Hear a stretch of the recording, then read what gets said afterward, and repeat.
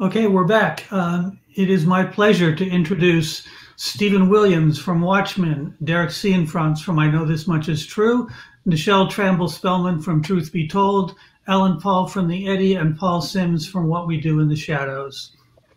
Welcome, everybody. Thanks for being part of this.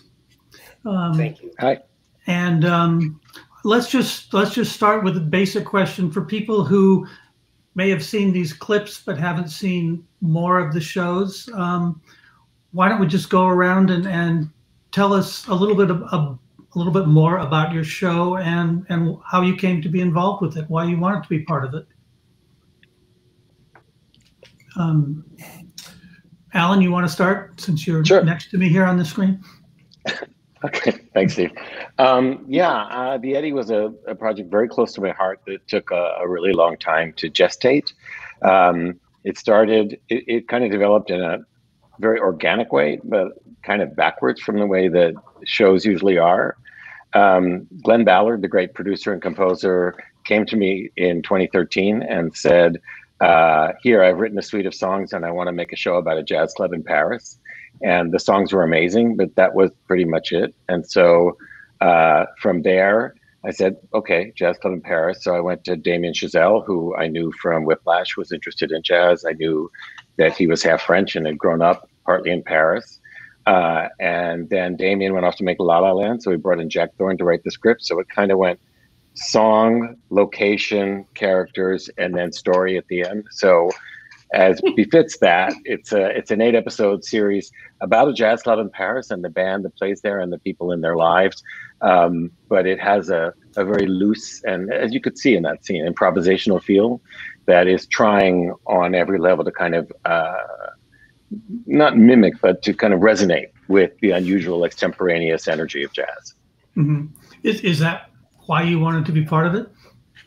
I wanted to be part of it because I fell in love with Glenn's songs and I love Paris. And just to be, I said it was worth trying to build something around these songs and this idea. And then, being there from the beginning is always the most fun. Yeah. Okay. Stephen, tell us what brought you to, tell us a little bit about Watchmen and what brought you to it. Watchmen is a reworking of one of the great graphic novels of the 20th century, also called Watchmen. And it had a previous incarnation as a feature film made by Zack Snyder. And then Damon Lindelof, whom I had worked with a lot before on a show called Lost that we did in the early 2000s. Had loved this comic book ever since he was a kid, and he had been introduced to it by his father, and it influenced and informed his own personal approach to storytelling for the screen, and influenced Lost a lot in terms of flashbacks and structure. And Damon, as I understand it, had been approached many times by various parties, HBO among them, to do a version of that story utilizing some of the characters and obviously the canon and the history of the piece. And it wasn't until fairly recently when he read an essay by Ta-Nehisi Coates called The Case for Reparations that had been printed in The Atlantic that he figured out for himself a way that would be satisfying to rework that material and to interweave it with an examination, a dramatic exploration of the ways in which white supremacy and race are intertwined in American history, present culture. And, obviously because he and I had worked together before in the past, when he approached me with this idea and I read the material, it was powerful and relevant and rich in a multiplicity of ways, and so it was a no-brainer to kind of sign on. Mm-hmm. Right. Well, Derek, tell us a little more about I Know This Much Is True and why you wanted to do it. Well, it goes back a number of years. I mean, Mark Ruffalo had always been one of my favorite actors. When I first saw You Can Count on Me, I don't know when that was, 2003, 2004. I was in maybe the 6th year of trying to make my film Blue Valentine. And when I saw that film, I said, okay, that's a perfect guy to play in Blue Valentine. So I sent him the script, and I just never heard anything back from him. Just complete and utter rejection from Mark Ruffalo's camp. Oh, and you had to fall back on Ryan Gosling.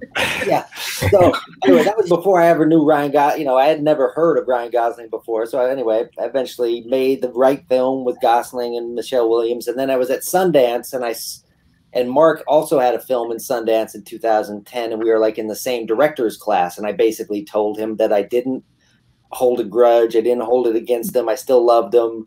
And we just kind of formed an instant kind of bond. We just felt like brothers. And so we always thought we would try to find something to do together. And he had maybe 6 years ago got the rights to this Wally Lamb novel called I Know This Much Is True, which had, you know, Wally had optioned this back in like 98 and tried to get it made into a feature film, but it's a 1,000-page novel, and it's just impossible to turn into a 2-hour film.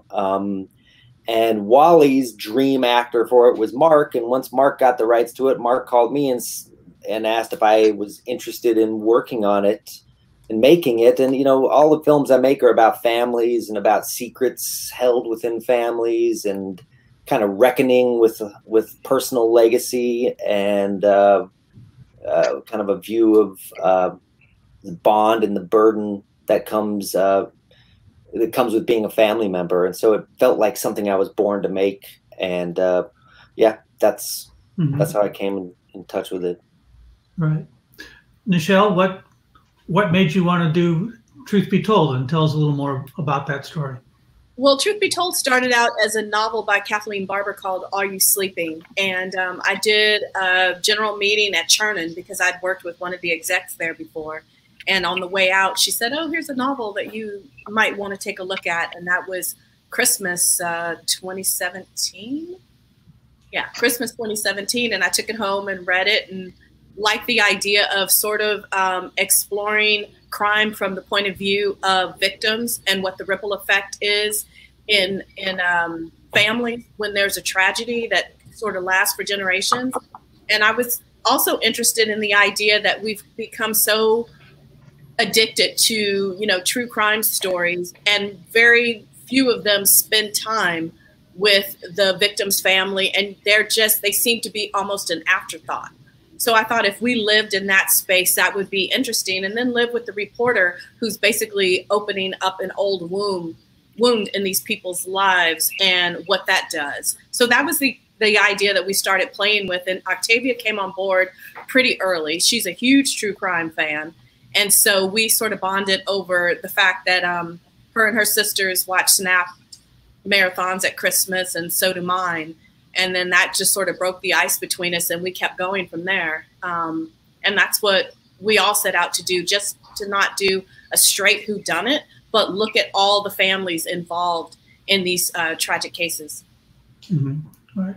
So, Paul, how did What We Do in the Shadows go from a one-off movie to a TV series, and why did you want to be involved? Well, first of all, did anybody who watching those clips at the beginning get the sense that I don't belong here? Because you guys are doing such powerful, elegant shows, and ours ended on a fart joke, our clip package. It was a really good fart joke. It was a good one, but still, I feel like I should be sitting at the children's table in this. Jermaine Clement and Taika Waititi made really just scrabbled together and made their own the original movie, which was for anyone who hasn't seen it, is a fake documentary about vampires living in the real world. And I had worked with Jermaine and Taika both on Flight of the Conchords 10 years ago. And when Jermaine said that they wanted to make a TV show version, I was interested. And I guess as far as wanting to be involved, it's been a while since I worked on something that was just pure silliness, which was to me the appeal. I mean, I worked on Girls for a few years, and I helped get Atlanta started. and I love those shows, but it's been a while since I worked on something that has zero redeeming value beyond fart jokes like the one you saw and other silliness. Right. I think in these times, silliness is a redeeming value. I hope so. Right. Well, let me go back to Derek and Nichelle, because you're both working from a novel, and I know in both cases, you changed some things about the novel, you kept some stuff, you didn't keep other stuff. How do you judge, what belongs and when you should move away from the source material when you're working from a book? Well, with Are You Sleeping, the podcaster who's at the center of the show was a minor character in the book. And it was told from the point of view of the twins who are played by Lizzie Kaplan on the show. But that would mean that it was very closed-ended if we just followed that. And then once we had Octavia on board, of course, that was the lead character come to life, but we also had to change her race. So then what happened there is that we created the backstory and built a family around her with Ron Cephas Jones, Michael Beach, and Tracy Toms. So we basically had the spine of the novel, the basic story that we wanted to tell with the mystery, and then it sort of bloomed from there based on casting, based on the fact that we wanted to have a little more longevity. Mm-hmm. All right. Derek, for you? Yeah. Well, it all starts really with Wally Lamb, who wrote, this amazing book that I was a fan of, that was on my mother's shelf for 20 years. I always saw it back there. I was always intimidated by the sheer size of the novel. When Mark gave it to me, it took me a long, long time to read it because I'm very, very slow as a reader. But then I had a meeting with Wally, and Wally gave me the trust, I guess, and the creative license to make it my own. And if he hadn't have done that, I don't know what place I would have had in the process necessarily, because, it was going to be a 6-part series. I ended up writing 371 pages adapted from this novel that was a 900-page novel. Adapting something from literature to the screen, it isn't a 1-to-1 ratio. They're two different, they're different mediums, they're different languages. So there's part of it which is a curation process, part of it is a subtraction process, but then it's also what Wally gave me was the ability to kind of project my own fears and fantasies and psyche into the piece, and it really became one of the most personal films that I've ever made, and it was based on someone else's work. But I also understood it on such a deep level because I come from an Italian American family. I'd only seen like gangster movies for Italian Americans, but that didn't represent how I grew up as a kid. That didn't represent kind of this masculine identity that was kind of foisted upon me as my whole life. And so I really wanted to just confront that and deal with it. And Mark had the same thing. And so it just became, honestly, just like effortless to do it. It just felt like I knew it so well. And like I said, Wally allowed me the privilege and the space to create. And, it's different than the novel, but it's inspired by it. So to me, it's the same story, same heart, Mm-hmm. Right. Well, for Stephen and Paul, I feel like you don't have source material in the sense that there is a story laid down, but you have a world that was created in another work that you're now working in. So, like Stephen, for Watchmen, how influenced are you by the visuals, the style of the original graphic novel? We were very influenced. We thought of the original graphic novel as canon, we referred to it internally as the Old Testament, and what we were doing was roughly akin to the New Testament. So it was a very solid foundation narratively and visually, but obviously we then kind of took it in completely new unfamiliar territory, I think. And we ultimately used the platform of the graphic novel as a springboard to jump into, in some cases, extending our awareness and our understanding of characters that had existed within the context of the graphic novel, and in other cases to evolve them, change them, bend them, twist them to our own design. But it was certainly great too. We were very aware of, resting on the shoulders of the legacy of such an esteemed and highly regarded literary property. But ultimately, I think that we were not hamstrung by it. It was wind at our backs. Mm-hmm. Right. Paul, for you, I mean, did you feel wedded to the style of the original film? The style of the original film was so worked so well, adhering strictly to documentary rules, not having close-ups where you would ordinarily want a close-up, really saying we're only capturing what a documentary crew could capture.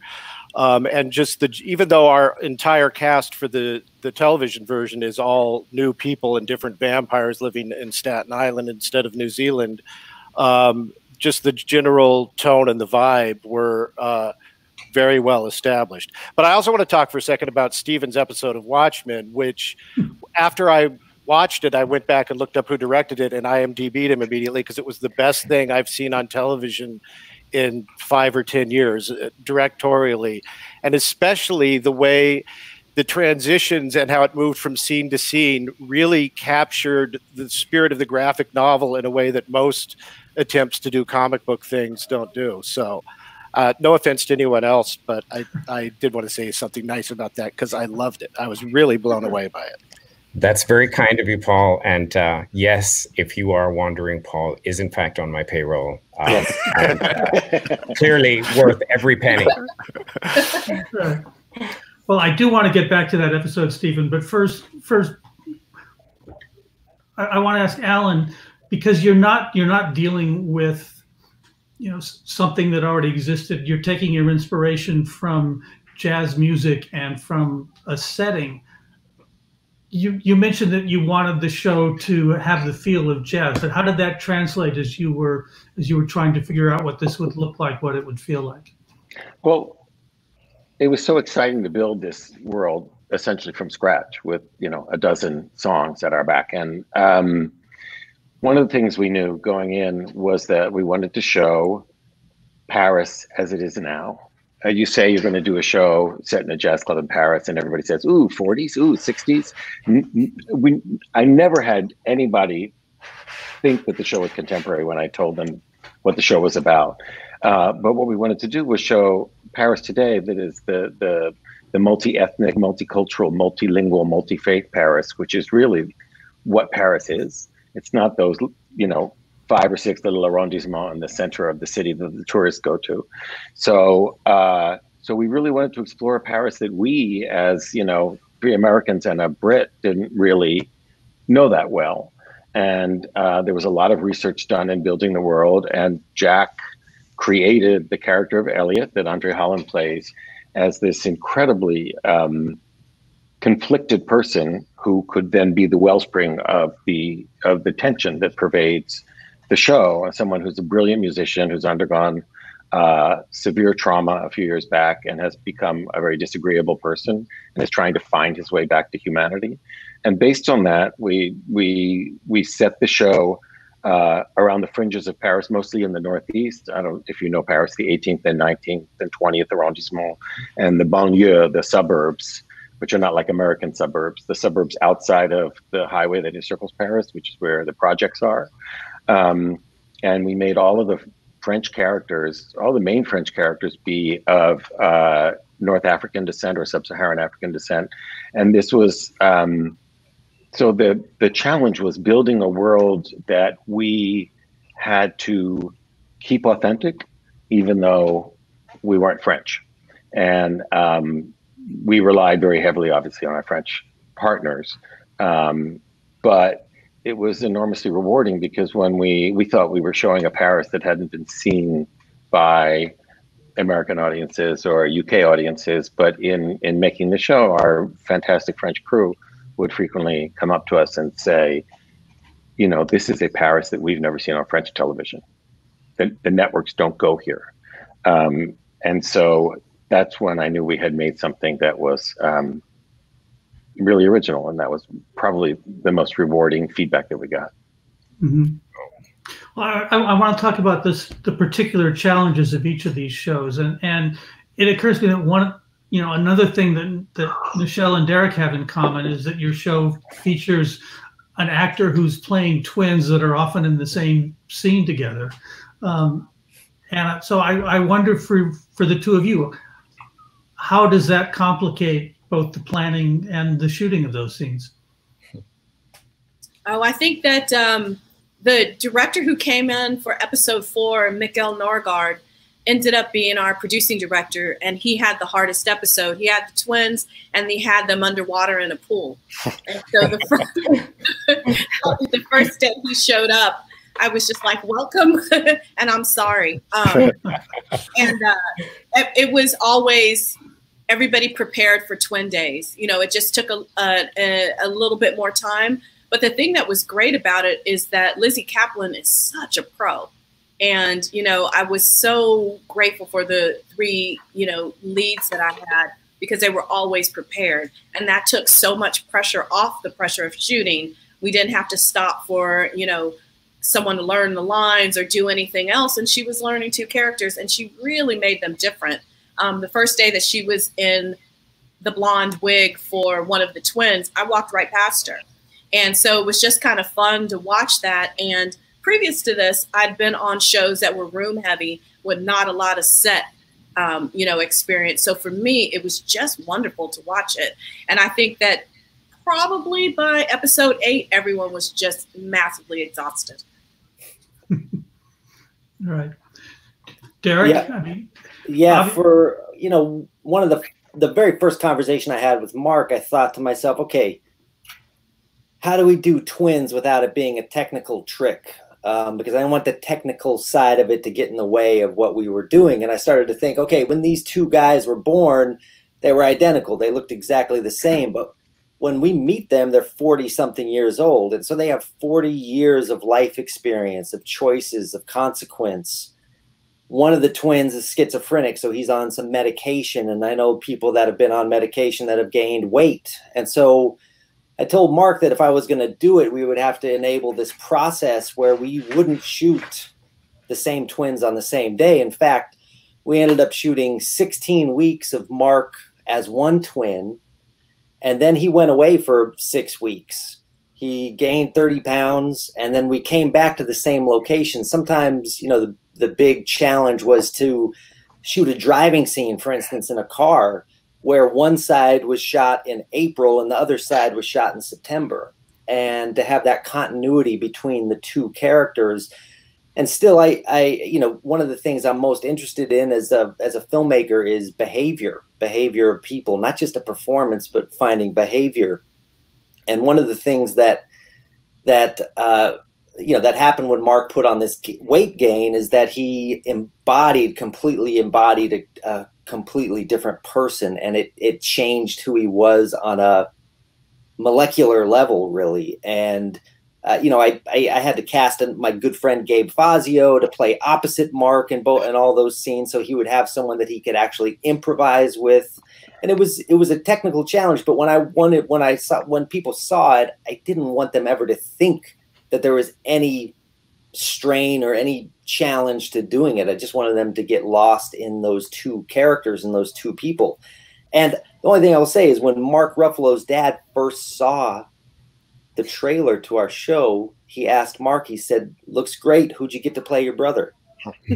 So I took that as a compliment. Yeah. Well, Stephen, let's go back to you and back to episode 6, which is the one that was mentioned before. I mean, it starts with a TV show that you've recreated. It has a lot of flashback sequences in black and white. It has a fight scene that's set just to percussion. It jumps back and forth a lot as it's telling the story. I mean, it strikes me that must have been, as a director, an extremely challenging episode to put together. Yeah, I mean, it all starts with the script. You know, Damon Lindelof and Cord Jefferson wrote an amazing episode that was essentially the origin story of a character called Hooded Justice, and there were for sure certain technical aspects to the piece that required a lot of pre-planning and forethought. But fortunately, just the way in which we work together, again, you know, I've mentioned this before, but it bears repeating. You know, Damon and I have worked with each other before, so there's a certain kind of understanding and trust level. So the construction of the script, along with, you know, that Damon and Cord put together, was informed in many ways by discussions and conversations that we had together about what the specific visual vocabulary of that episode was going to be like. And it was the right kind of challenge, insofar as we were at every turn exhilarated by the prospect of telling this particular story in the specific way in which we did, but equally terrified that it would be a complete and utter disaster. And we rode the margin between those two emotions throughout the entire making of that piece. And in many ways, that's a kind of, you know, energizing place to be. I'm sure all the other members of the panel are very familiar with that space of terror and self-doubt. And sometimes it can be a burden, but sometimes it's the right kind of impetus that you need to stretch into something that feels true and honest. And that was, yeah, that's how, you know, that was the approach. I could bore you with technical aspects of the endeavor, but you would have to specifically invite me to do that, because I'm desperately trying not to be burdensome to both the panel and the viewers. Okay. Well, Alan, you directed the last 2 episodes of the Eddy, and the final episode, you pulled off this remarkable trick of having a very satisfying final episode that leaves almost everything hanging. Doesn't wrap up any plot lines, really, but it feels like it's a satisfying conclusion. I mean, was that a tricky thing to pull off? Well, thank you, Steve. That's you made my day. But yeah, we wanted it to feel like a close, but this is not a show that asks for resolution. It's a show about people who are essentially leading very difficult lives and finding solace and joy in the music that they are creating together. So any kind of really, you know, tying things up wouldn't work. And also, we'd love to have a second season. So it's that trick, which I think a lot of people here have experienced, where you have to do a season ender that may or may not be a series ender, and you're going to try and hit both points.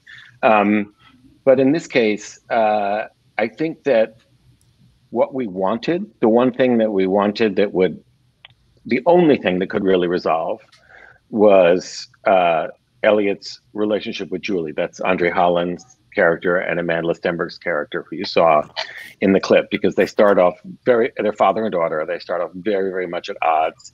And really, the main love story of the entire season is their learning how to understand and respect each other and cede each other the space that allows for growth, and then come back together. And that we wanted everybody's heart to be full with that, and otherwise just to be able to feel the celebration of the band together. And so, I mean, it was really Jack Thorne's genius idea, which was that for the last scene, that there's a lot crime, bomb, you know, there's a lot of plot stuff that happens, but the club in which they've been playing all season is suddenly shut down and taken away from them, and they feel that they have to play, and so they just go out into the streets of Paris and begin playing, and the final number is them playing out in the streets. And I feel like it does accomplish the sense of it. You haven't seen them outdoors, you haven't seen them really in a Paris that looks like Paris, and now they're suddenly playing outside of cafes. So I think it's something new, and something that brings a new level of joy and of, you know, their all embracing vision of the world into that one corner in Paris. But it was a logistical nightmare, and I don't want to bore you with all the details, but you know, one of the principles of the show, one of the pieces of bedrock, was that all the music was recorded live. We never did playback. Wow. And it's partly because we wanted it to be authentic, and we had Glenn Ballard there, and he wrote all the songs. And the second thing is the shooting style that we developed, that really was more Damien's development, but was to do something that was kind of an amalgam of French New Wave and John Cassavetes. And so we were improvising a lot and just following the characters around. So it was always handheld and very loose. Every take was different.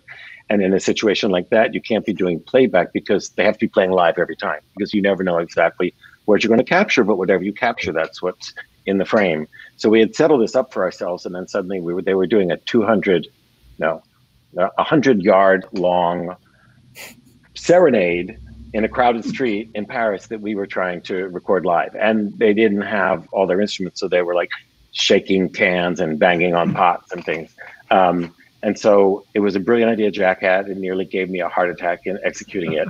But if you say it's a satisfying end to the season, that makes me very happy, and I hope there will be more. Right. Yeah. So, Paul, I know that you've said that the goal of season 2 was to just make more funny episodes. But, I mean, were there particular challenges in coming back to that world and doing it again? No, we did paint ourselves into a corner at the end of the first season by making the vampires familiar. Guillermo, who's their little assistant, who they treat terribly, discover that he's actually has vampire killer blood and in his heritage. So we had no idea what we were going to do we ended season 1 on that and didn't know what we were going to do with season 2. But then we ended up, I think, by painting ourselves into a corner, forcing ourselves to come up with a very interesting story about how he's torn between the vampires he loves, even though they treat him terribly, and the fact that he's a natural born vampire killer. Yeah. And then the other challenge was what two people have already covered. We did an episode where each of the vampires acted opposite themselves as their own ghosts. So we did actors playing 2 parts, but 4 times within one episode. And when I watch the samples from the other shows, I know what a nightmare it is, but fun. Yeah. Well, I think I hear we've got lots of good audience questions, so maybe it's time for somebody else to start asking questions. So here's from Muggs Cahill.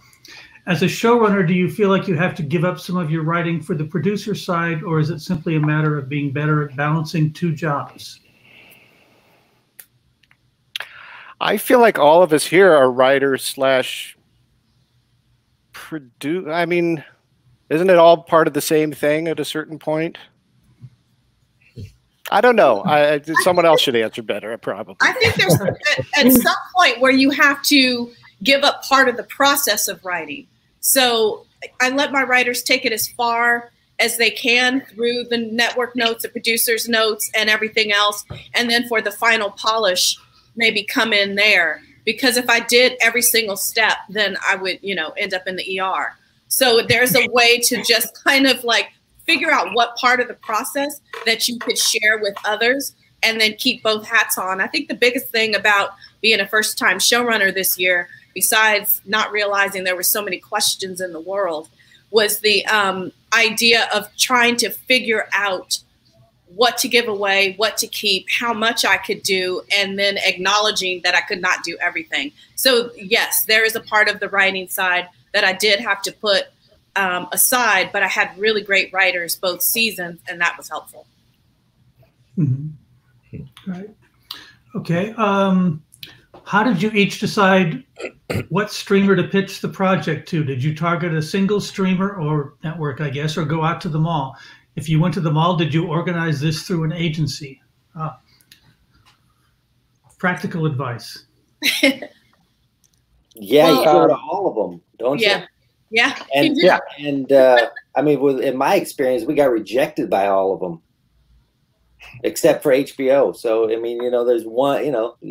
When you're making a film or a series or whatever you believe in, part of the job is you have to believe in it so much, right? You have to will it into life, because it's not going to exist unless you believe in it. And every person that surrounds you, they start to orbit that belief, and they believe in something that's greater than all of us. And to me, that's just the process of making something, especially this collaborative process that is filmmaking. You start as an entity, an idea forms, and then it's just more and more people, gravitate to it. And that could take 20 years to get people to gravitate to something. It could take, there's an indeterminate amount of time. And rejection is just part of the game. Truly. We went out for 2 weeks, and we pitched to most of the streamers and networks. And we had our wish list and our top choices, but we gave it all at every single place that we were at. Mm-hmm. Okay. Was somebody else about to? No, I was just going to say ours was different in that Scott Rudin saw Jermaine and Taika's movie and said, this should be a TV show. And Jermaine and Taika said, I don't know. Do we really want to do a TV show? And so they had to be dragged to do it. But then FX was very excited about it. And slowly they built some sort of enthusiasm for it. All right. So here's another. Many showrunners say that being a showrunner is a job you learn to do as you go. What would be your biggest lessons as you learned how to be the showrunners you are today? It's true. It's learning as you go.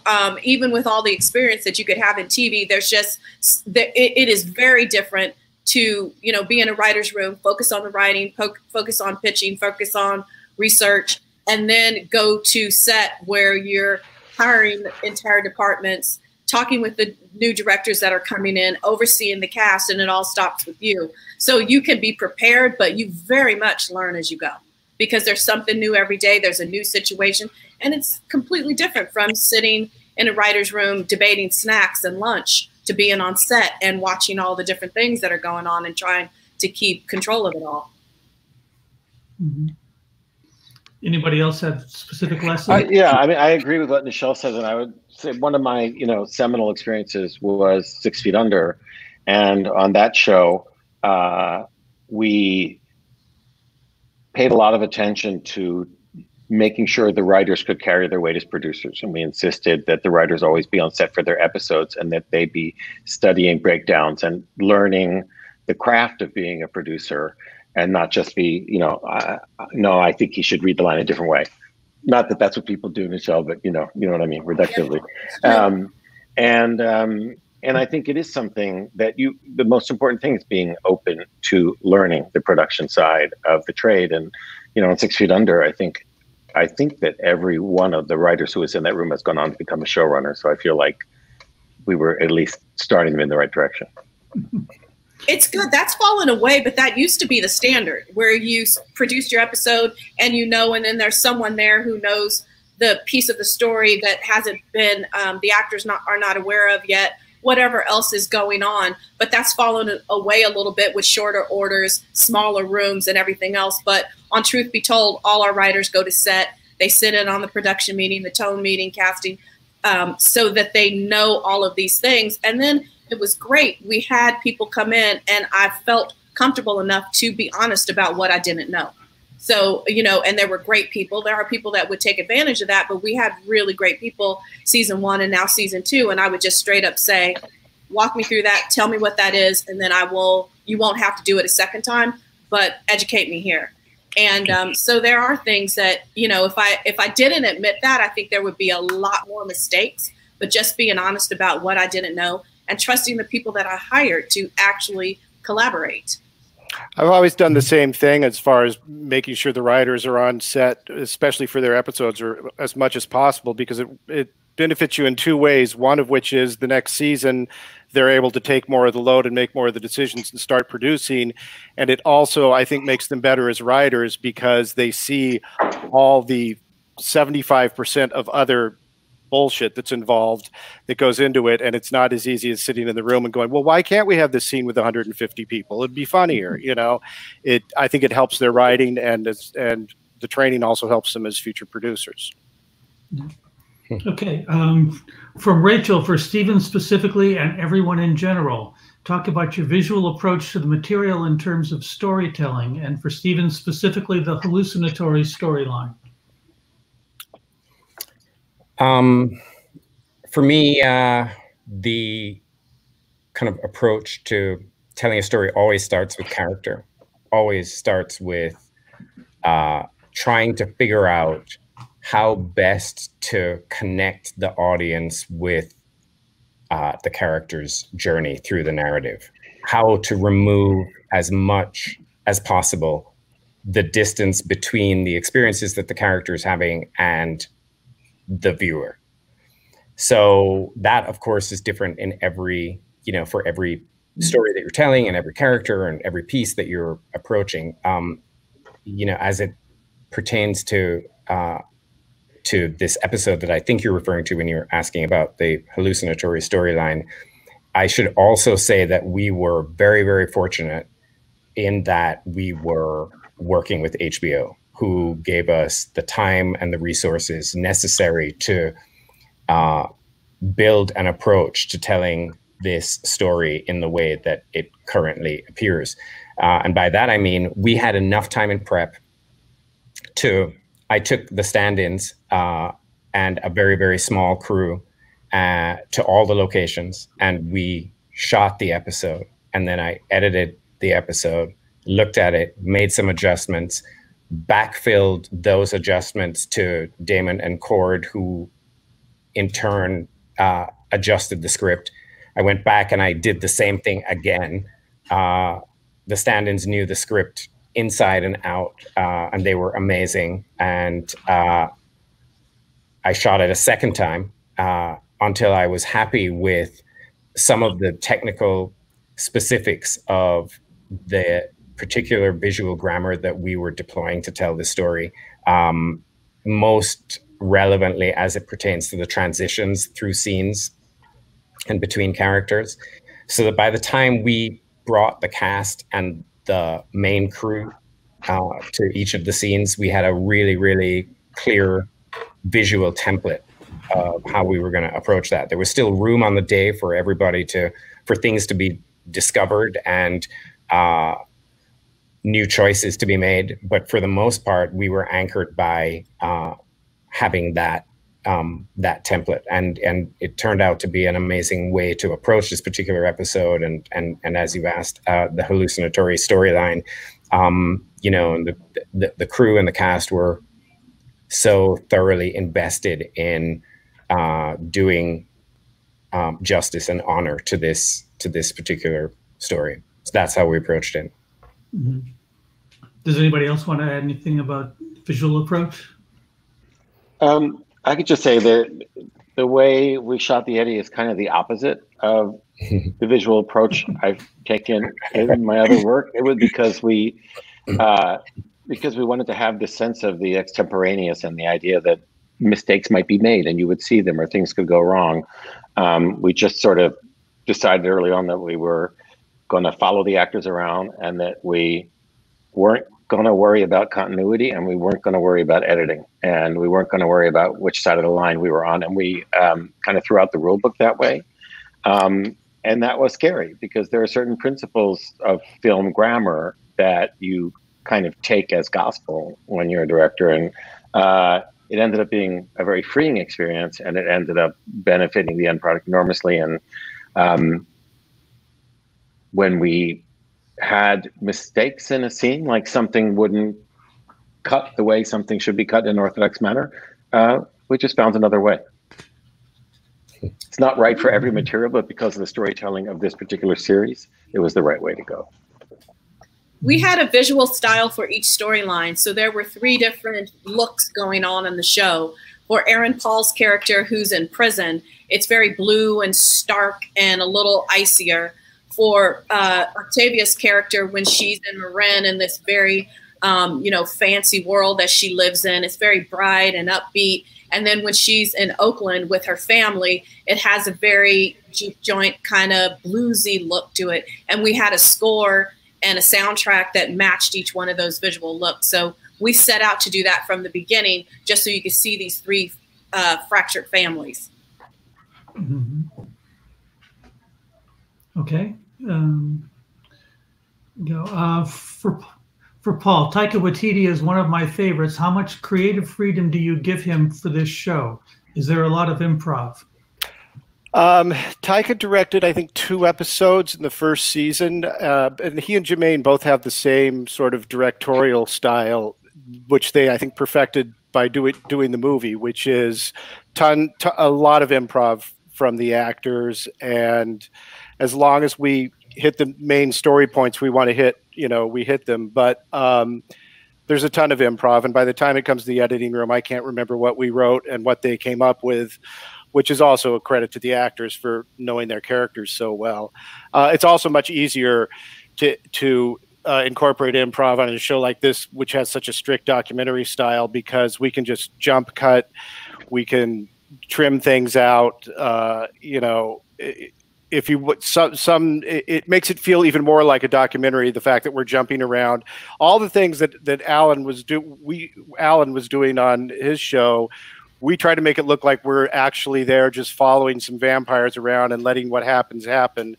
And sometimes you have to work hard to make it look like, if there's a building exploding behind you, you have to make it look like, oh, the cameraman didn't know that was going to happen and they're just going to capture it.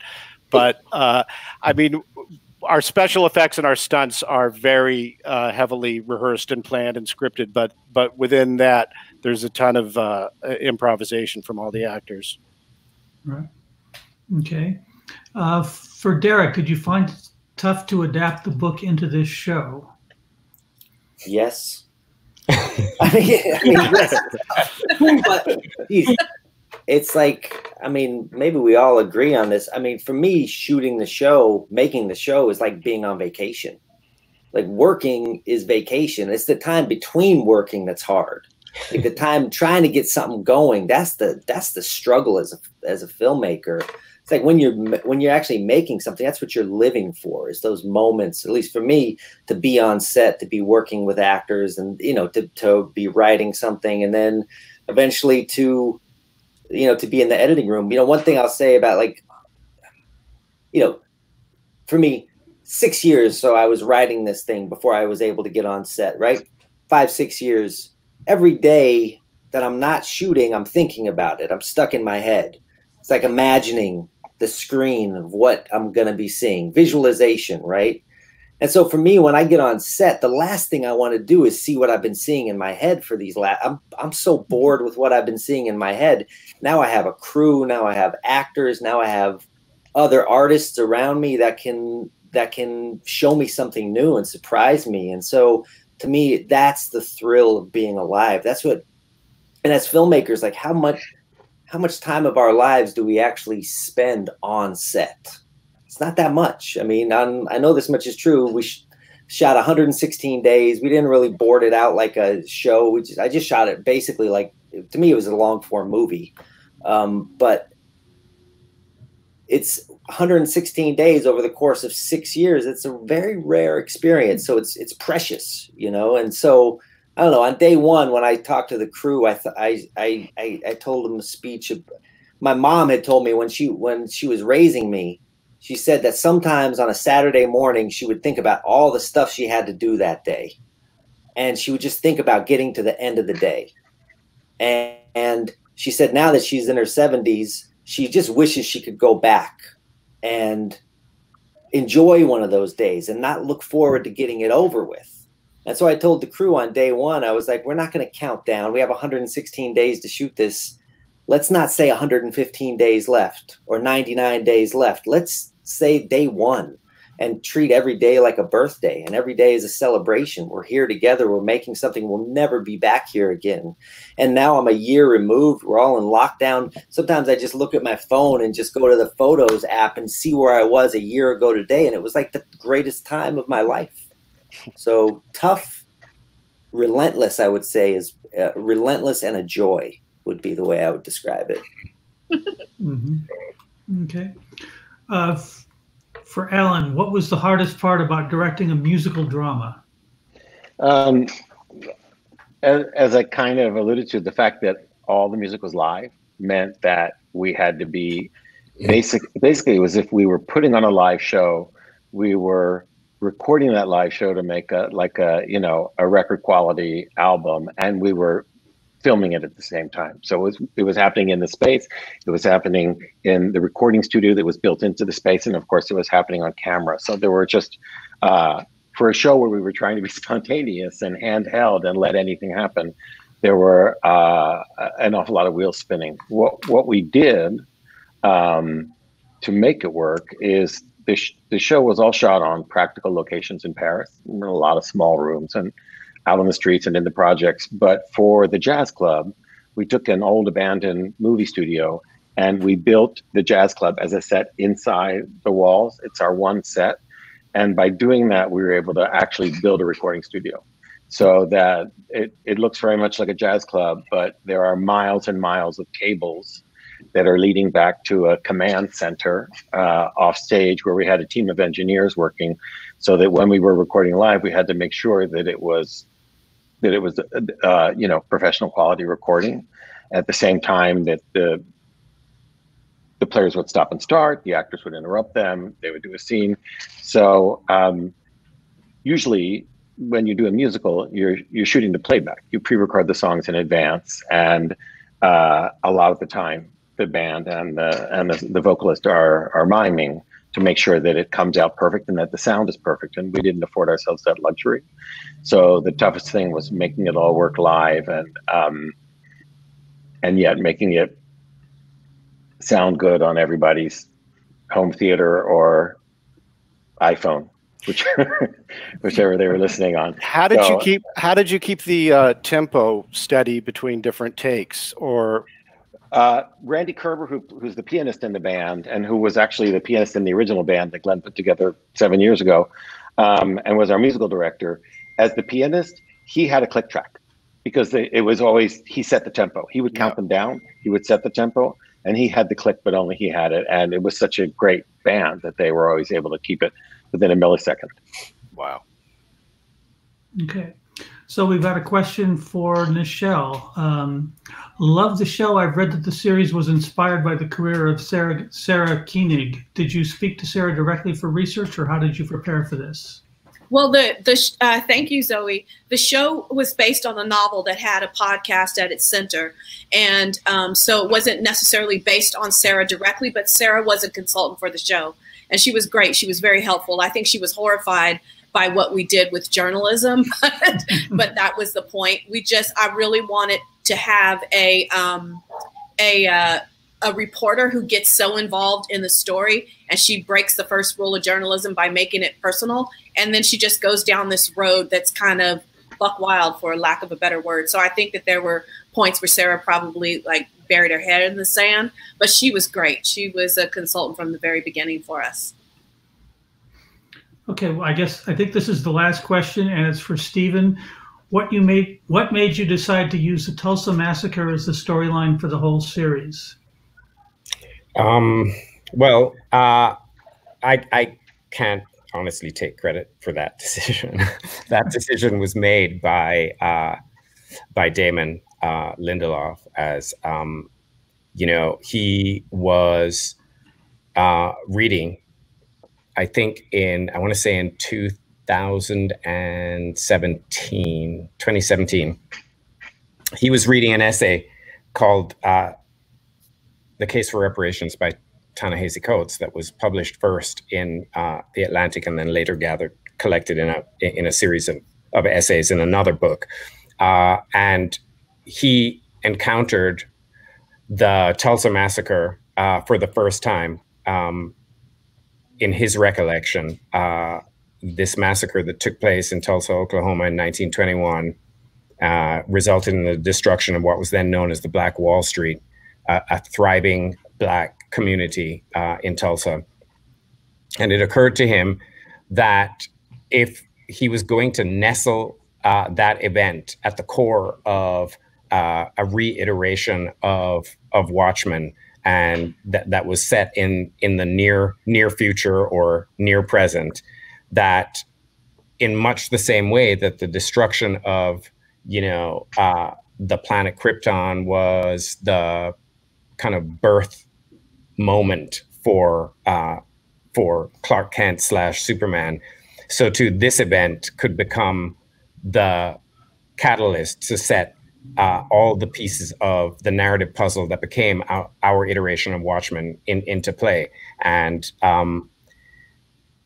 just from a purely story level, obviously there are huge issues attached to that event in American history, and the reverberations are still being felt to this day. But the trauma that event occasioned for a character at the center of our piece called Will Reeves,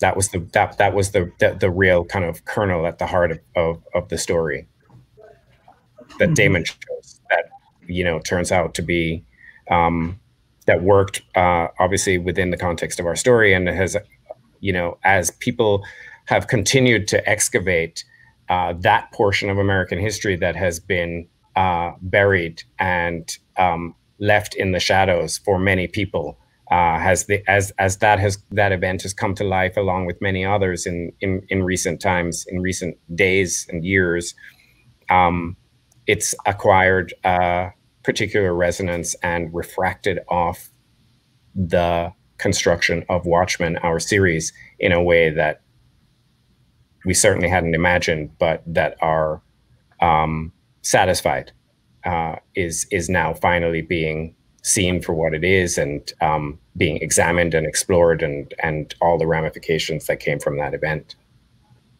Right. Well, I think we need to wrap up with that, but thanks to everybody on the panel for joining us. Thanks for everybody in the audience who's looking. If you want to go to more of these, check out the free trial TheWrap Pro. We'll tell you about these before anybody else. And panelists, thank you all so much for being part of this. Thank you. Thank you for having us. Thank you. Good luck for everyone.